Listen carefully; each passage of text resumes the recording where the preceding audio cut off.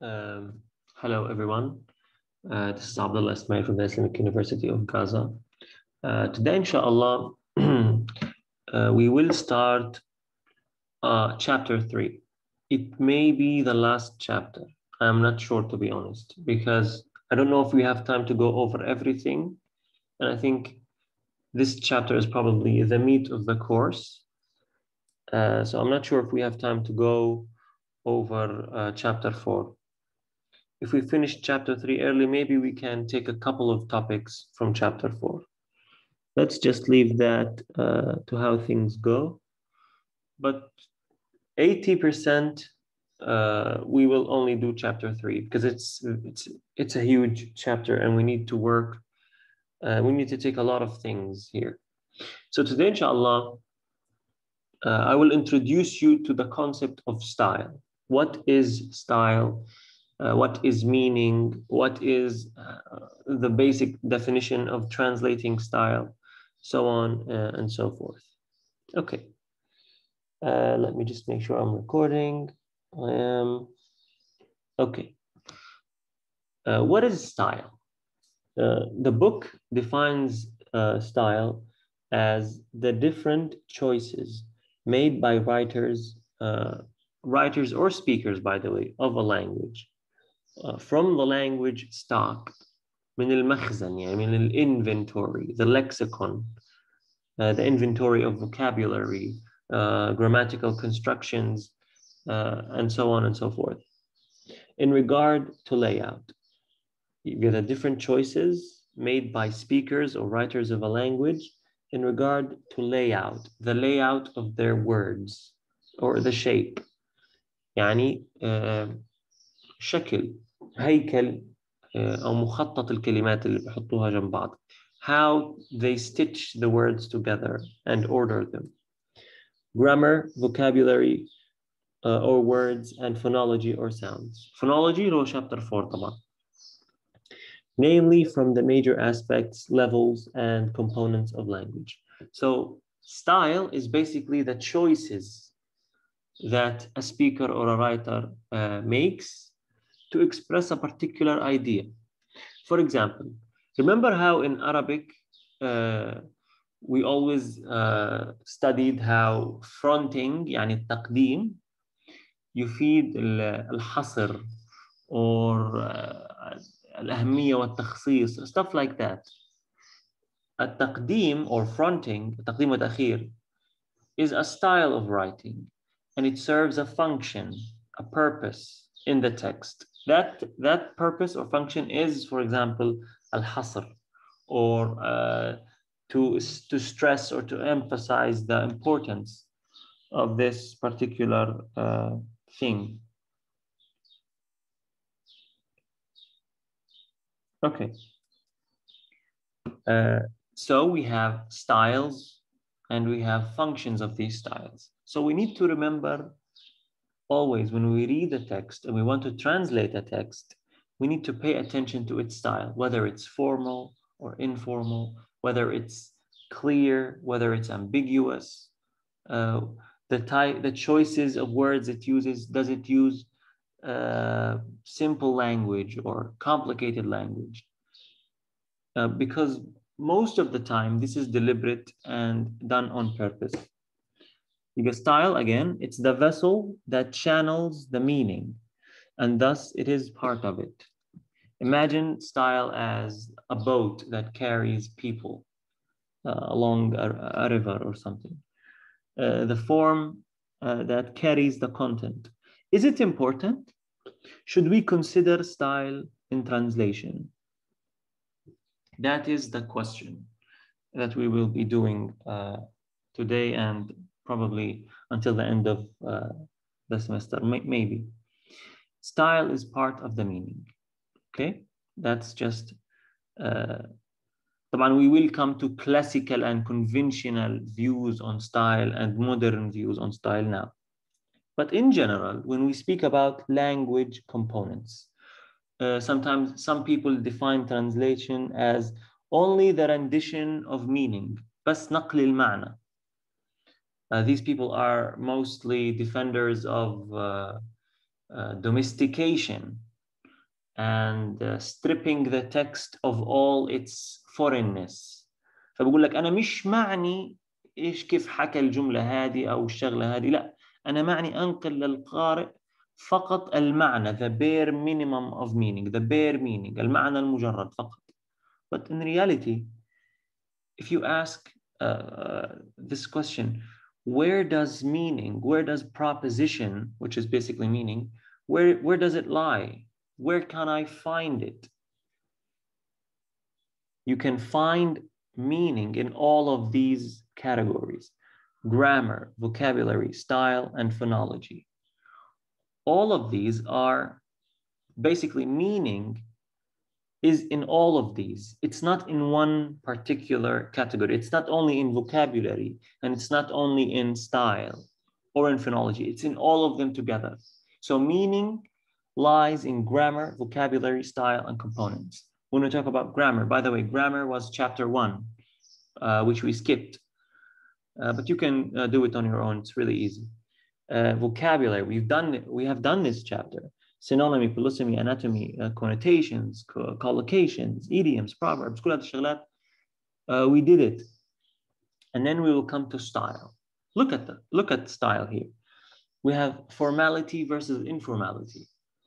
اللغة الفصيحة مقابل اللغة العامية أو شبه الفصيحة أو غير الفصيحة. طبعا we have more detailed, more elaborate classifications when we come to this particular category. We have the style of fronting, تقديم وتأخير, parallelism or parallel structure, ambiguity. parallel structure يعني الconsistency في استخدام بعض التراكيب. ambiguity الغموض. repetition التكرار. redundancy الحشو. short long sentences. irony, punctuation, nominalization, and verb. Nominalization basically is the use of nouns or gerunds, الاسميات يعني. أما verbalization, the use of, for example, الجملة الفعلية in Arabic. طيب في شغلة مهمة هنا.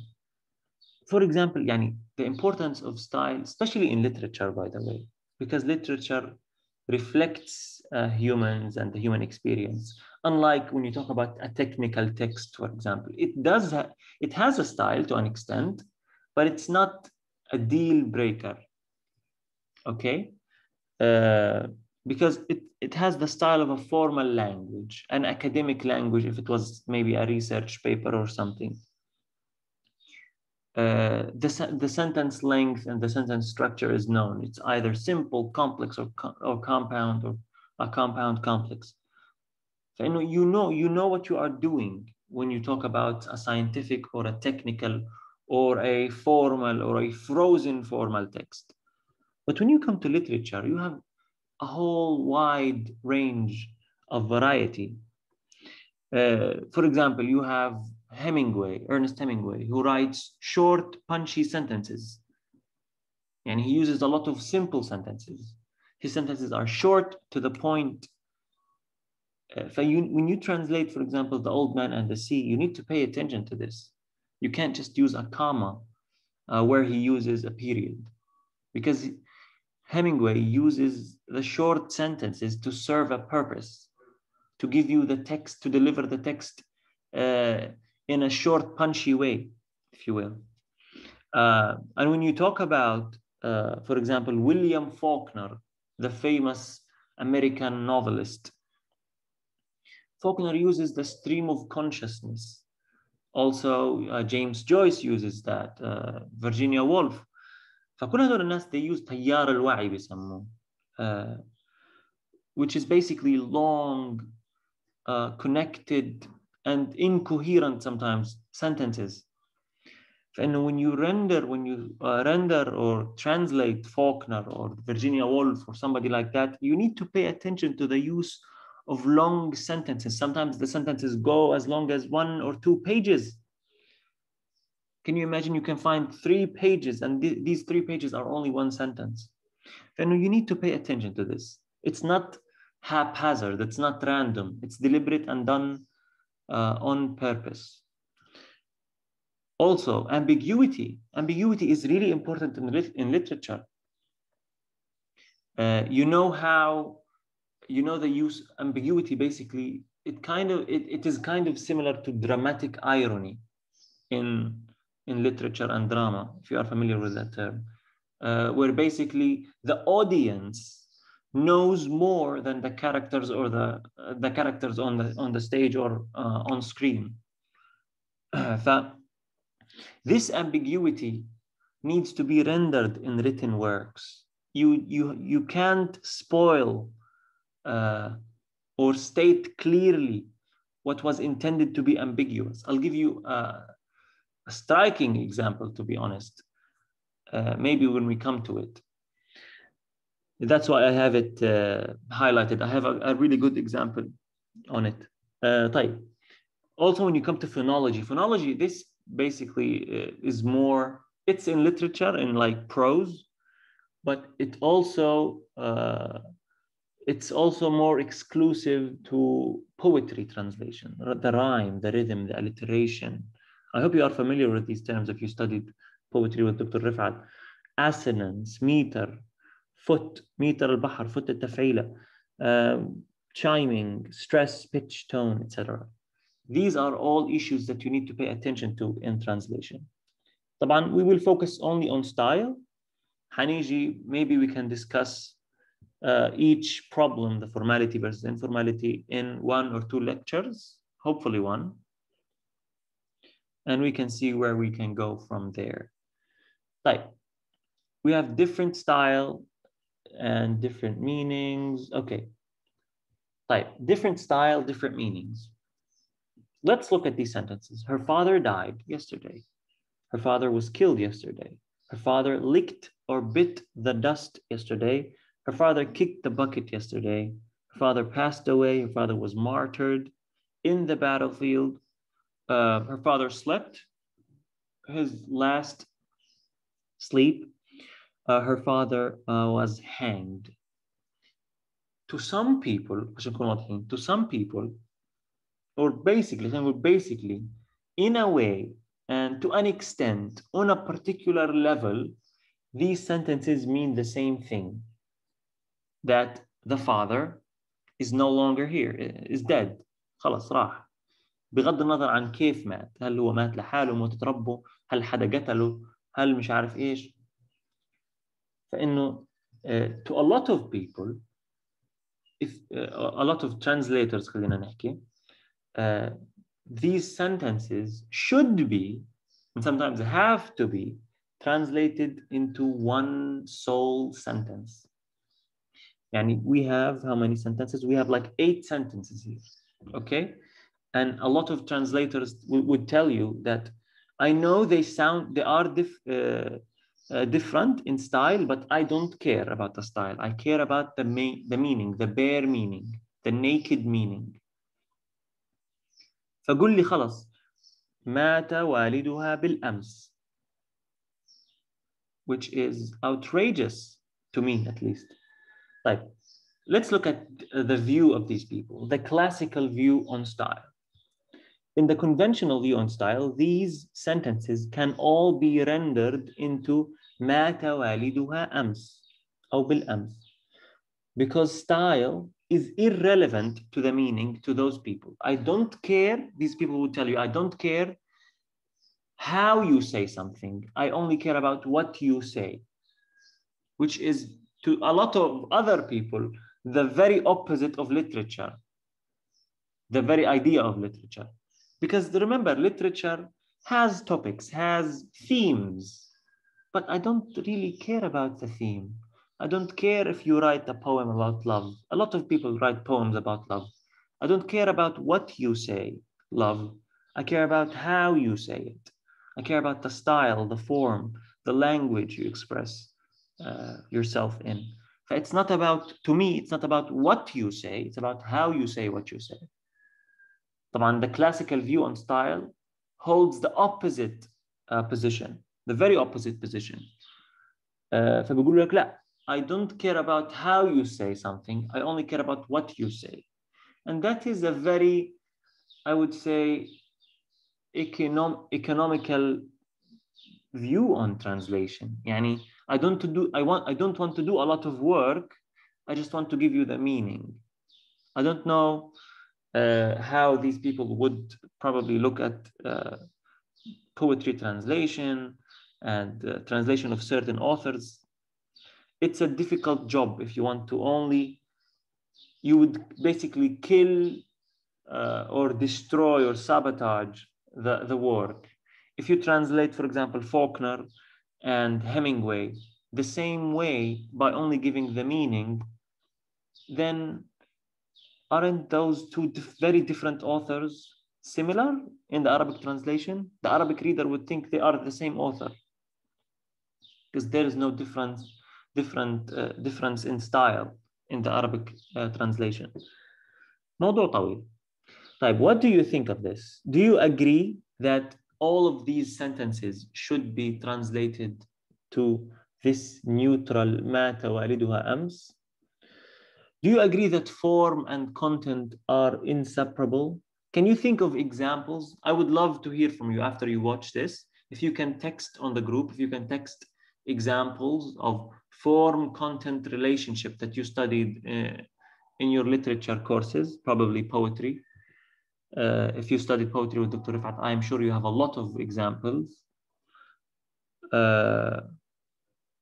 So please, if you, after you watch this, if you have examples about form-content relationship, when we talk about form, for example, in poetry, we talk about line length, syllable numbers, the overall shape of the poem, the rhyme, the rhyme scheme, the meter, the punctuation. So all of these are examples that you can share with us and your classmates on the group. Okay. Moving on. However, in modern studies, people recently started to pay more attention to style. And we have a lot of people arguing that style is an undeniable and inseparable part of meaning. Look at the sentences and their translations. Her father died yesterday. Notice we have an active verb, died. مات والدها بالأمس. This is a very neutral rendition. This rendition is as the original, neutral. They are both neutral, which means the first style here, her father died yesterday, was a neutral tone or had a neutral tone. And I basically conveyed and rendered this neutral tone into the Arabic language, which means I did a good job here because I not only did I translate the meaning, but I also tried to maintain the style and to convey the style. خلاص لما تسمع مات فلان, you don't think of anything. خلاص مات, الله يرحمه. However, her father was killed yesterday. قتل والدها بالأمس. This implies that maybe this was a crime and the speaker is probably an objective, detached narrator or something. Yani he or she is not invested in the event of the man getting killed. And notice the use of the passive voice and how it was carried over to the target text. It is a crime, for instance, perpetrated by an unknown party. يعني قلت ما حكيتش هنا مثلا her father was killed yesterday قتل رجل أباها البارحة. I didn't activize it. I didn't make it into an active voice. هاي one. I maintained the passive voice. قتل والدها. Because we don't know, maybe the killer is a man, maybe it's a woman, maybe it's an animal, maybe a bear attacked him, I don't know. فخلاص قتل والدها بالأمس.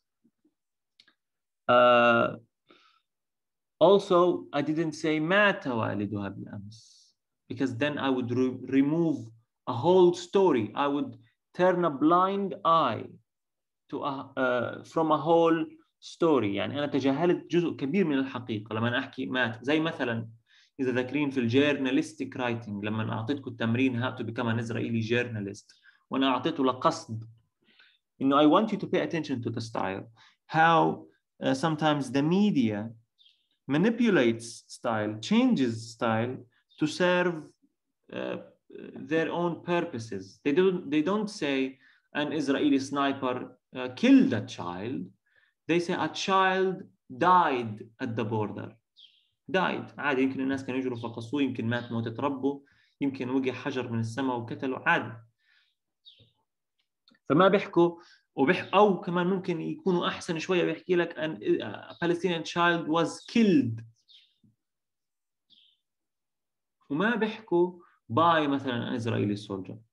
وحتى لو حكوا by an Israeli soldier، إذا ذاكرين في الناس اللي أخذت معي grammar 2 لما حكينا we use the passive voice to emphasize the subject of the sentence. ممكن أنا أكون بدي إيش؟ بدي أعمل emphasis على child، فأنا أقول a child was killed by an Israeli soldier. ممكن واحد تاني بده يعمل emphasis على القاتل نفسه، إنه هي اللي قتله مش أي حد تاني. يحكي an Israeli soldier shot dead a Palestinian child، أو killed a Palestinian child، أو murdered a Palestinian child مثلا يعني. فstyle is really important. Her father kicked or licked or bit the dust yesterday. خر والدها صريعا. I don't like this Arabic equivalent. I couldn't think of a better one, to be honest, also. لكن I'm sure there are better ones. Because to bite the dust and to kick the bucket are also kind of derogatory. You know, derogatory يعني disrespectful in a way. خر والدها صريعا. It carries a disrespectful tone.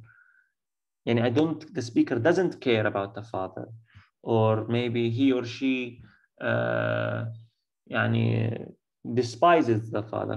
He licked the bucket. He licked the dust. He bit the dust. Her father kicked the bucket. طلع بالعربي إيش بنحكيها إحنا؟ حتى in Arabic it's funny. فطس، ودع، مش funny يعني funny, but we say it in a dark, humorous, grim manner, you know. فطس، ودع، توسد I think is خليجي. سلم وراقه، سلم والدها أوراقه بالأمس. خلاص فطس. Humorous and disrespectful to the dead person. Her father passed away. طلع passed away or passed. حتى passed لحالها برضو بمعنى توفى. توفي والدها. Her father was martyred in the battlefield yesterday, meaning استشهد. لاحظ it carries a religious tone. يعني you're trying to say that the father, يعني it's a subjective, religious, probably national tone as well. يعني استشهد يعني there is an enemy, there was a battle, the father was a hero, he got killed or martyred. فاستشهد. فيعني style sometimes carries a lot of meaning, hidden meaning، ما يعني إيش بسموه implied meaning, understated meaning. Her father slept his last sleep. نام نومته الأخيرة أو نومته الأبدية. Her father was hanged yesterday implies الإعدام, execution, death penalty. شنق أو أعدم, so implies that maybe the father committed a crime, maybe I don't know, it could carry a whole range of meanings. فإنه يعني هل هو كان مجرم، هل هو كان مقاوم وشنقوا العدو، قصة طويلة يعني. بس إنه this all came from the difference in style. Instead of saying he was killed, I said he was hanged. شنق. طيب. These are some quotes from your book. Short sentences are not like long sentences. Remember when we talked about Hemingway and Faulkner, for example, the passive voice is different from the active voice. Remember, if you are not unsure, go back to grammar 2. Look at review chapter 11, I guess. When we use the passive voice and the active voice, we use the passive voice when we want to emphasize the subject of the sentence. if you want the subject طبعا يعني not necessarily the agent or the doer but the subject syntactically. If you want to emphasize the subject, the child that was killed, because basically being a child and having been killed by an enemy is basically a war crime. So if you want to emphasize that, you start with the child. If you want to emphasize the fact that an Israeli soldier killed that child, you use the active voice. طبعا there are many examples.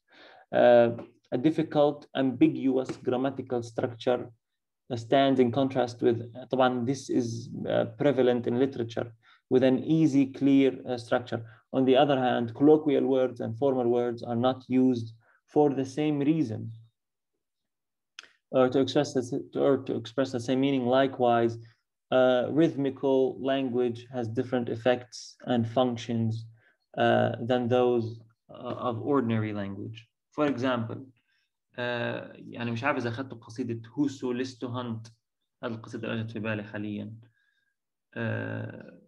The vain travail hath wearied him so. A vain travail, the repetition of va and tha. Maybe because somebody is wheezing, is catching his or her breath, va or tha. Could be kind of similar sounds to that, to the wheezing noise. Or do or die, or the drums of war, do or die. The da sounds like drums of war. يعني كأنها تقرع طبول الحرب أو something like that. Alliteration and rhythmical language, phonology is really important when we translate, especially poetry. طبعا how you render it, how you translate it is a whole different story. Sometimes it could be impossible, but you could probably draw the reader's attention to the fact that there was something here, but I couldn't translate it. The functional view to style stresses the importance of style in language, being inseparable from meaning. Remember, the form, the style, is part of the content. الشكل جزء من المضمون، من المعنى. Therefore, in translation, it should be considered and its problems require solutions, as the negligence of the style of the source language results in an incomplete meaning in the target language. Yani if you are translating a novel and you don't know, or you don't notice the particular style that the author is using, you are leaving a good portion of the meaning on the table. Shall we, that's the more difficult question. Shall we retain the style of the English text or change it into an equivalent Arabic style? يعني هل أنا عندي نص إنجليزي، هل أنا أنقل الأسلوب تبعه، أسلوب الكتابة تبعه للعربية نفسه، ولا أنقله لأسلوب عربي مكافئ؟ Generally, we keep the style, the English style in Arabic. If you can, maintain the original source language style. If you can, if it's possible, if it's applicable. If it's applicable, خليه. However, when not possible, or when an equivalent Arabic style is available, we translate the English style into it. In all cases, the style of the Arabic translation depends on and is derived from the style of the English original. This is called stylistic equivalence. يعني لازم الأسلوب اللي بتنقل له يكون مشابه جدا للأسلوب الأصلي. إذا بتقدر, if it's possible and applicable, خليه زي ما هو. تمام? The passive, the formality level, the ambiguity, punctuation, كل الشغلات هذه. If it's possible, if it doesn't conflict or confuse the meaning. If not, and if there is an equivalent Arabic style, go for that. But in general, you should keep in mind that the style of the Arabic translation, the final product, should depend on the English original style, or at least to be derived from it in some way. This is called stylistic equivalence. طيب.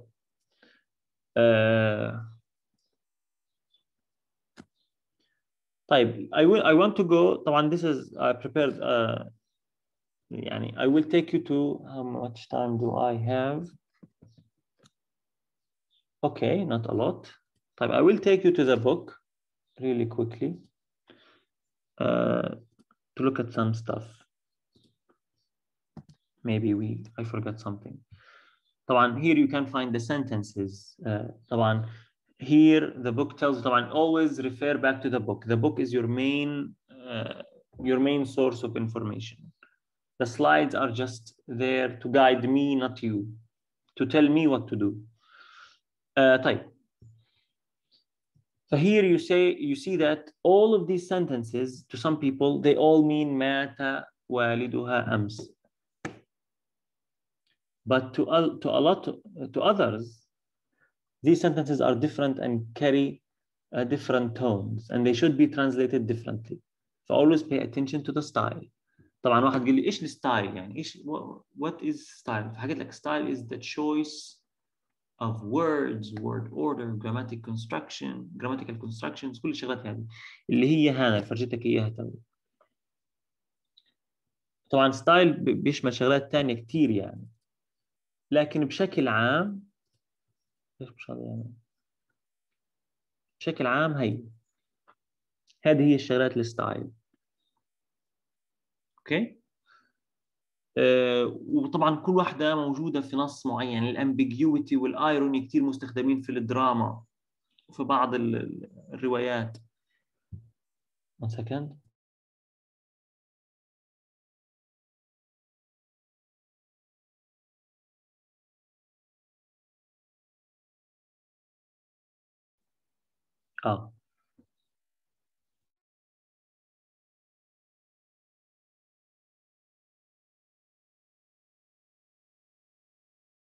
طيب.